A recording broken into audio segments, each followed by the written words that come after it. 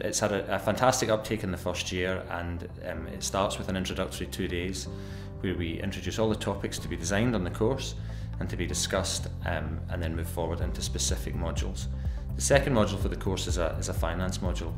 where we introduce experts on dental finance and discuss dental financial monitoring throughout dental businesses, including key performance indicators and various aspects of how to honestly and efficiently monitor the finance of a practice. The next module from there on in is the marketing module, and again more experts are brought in dental marketing, including video experts, website experts and marketing experts,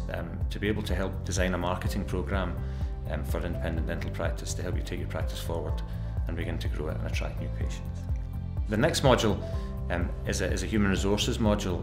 which allows you the opportunity to learn different techniques and ways to help look after your teams